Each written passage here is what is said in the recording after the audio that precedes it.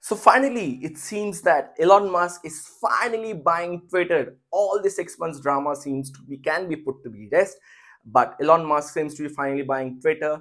Why? Because the court has ordered him to do so. There is a court given deadline that Elon Musk needs to buy Twitter before October 28, else face legal consequences or face the legal trial.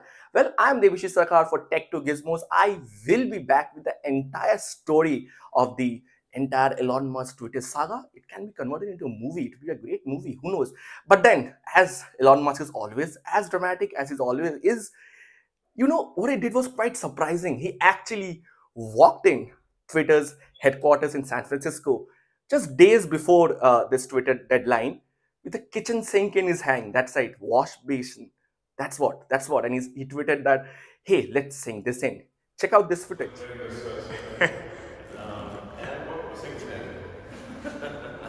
You just can't help it. That's okay.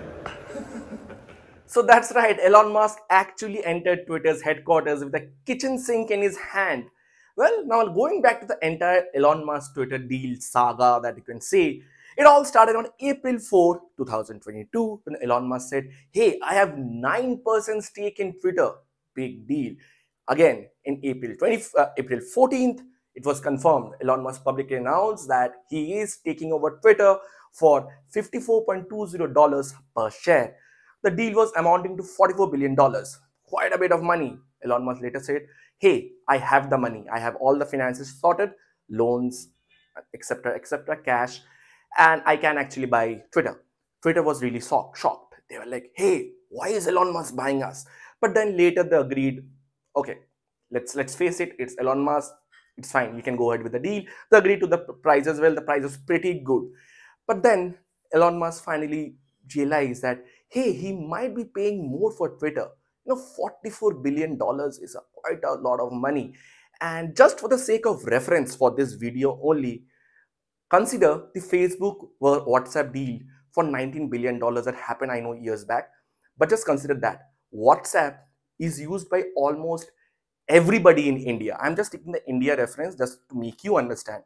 WhatsApp is almost used by everybody in India, but only less than 1% of India's population uses Twitter. Twitter is a big voice in itself, no denying that. But in terms of user base, it's not. I mean, like, you can find celebrities, you can find a lot of popular people out there, politicians, of course, but the Aam Janta, they don't use Twitter that much.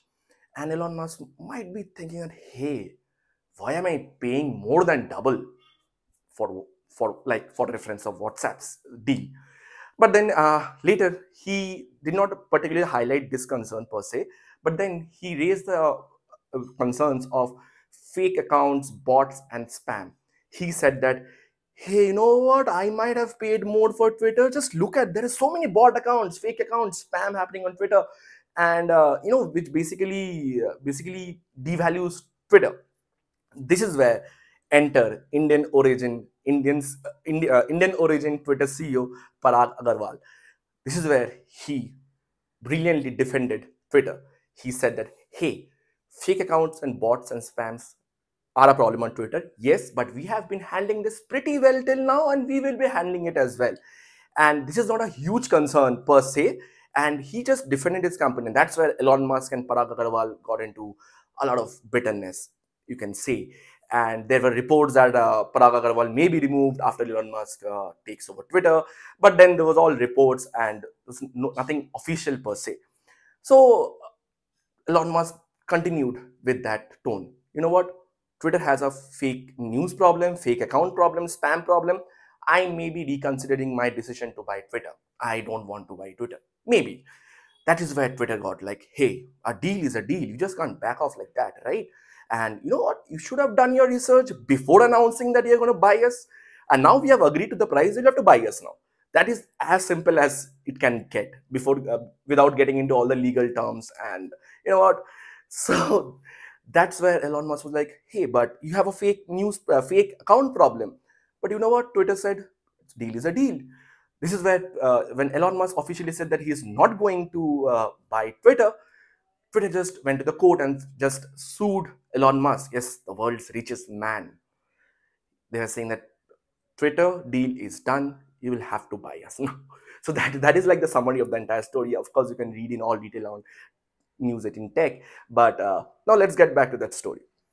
So when when the court was got involved, Elon Musk was given a deadline. Hey, you will have to buy Twitter by October 28, or else face trial. The court was obvious. The case was obviously fast tracked so that this deal can be done quickly.